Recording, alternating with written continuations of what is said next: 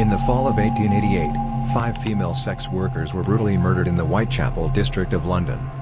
The victims were all found with their throats slit, and their bodies mutilated in a grotesque manner.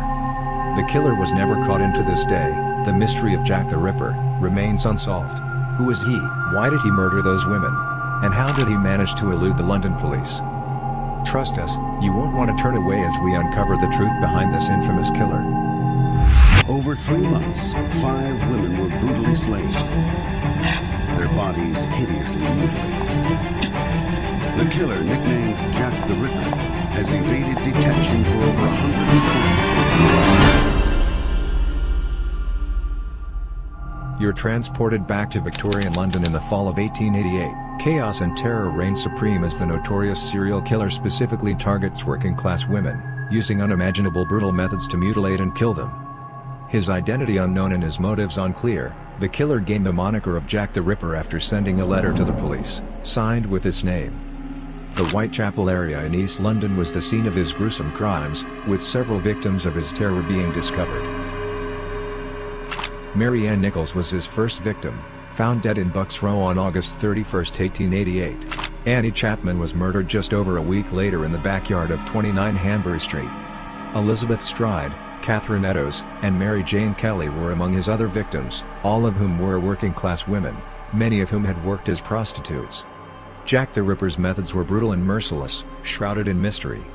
He had 2 distinct modes of murder. In some cases, he slit his victims' throats, while in others, he removed their reproductive organs. The weapons used in these killings remain a mystery, and, despite many theories, no concrete evidence has ever been found.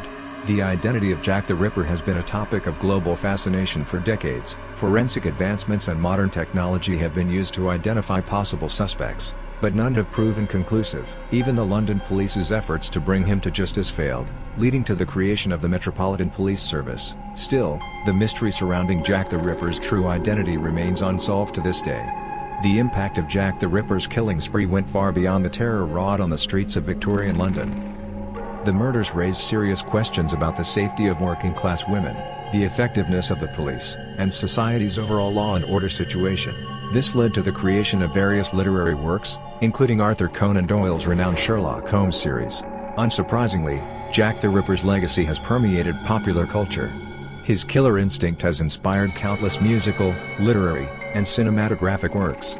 The legend of Jack the Ripper continues to live on, fueling debates and exploration into his true identity and the motives behind his heinous acts. The mystery and terror behind Jack the Ripper's serial murders continue to fascinate and chill us to our bones.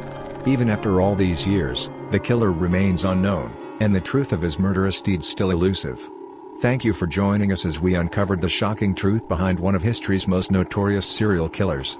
Stay tuned for more captivating and spine-tingling stories, and don't forget to share your thoughts and opinions with us in the comments section below.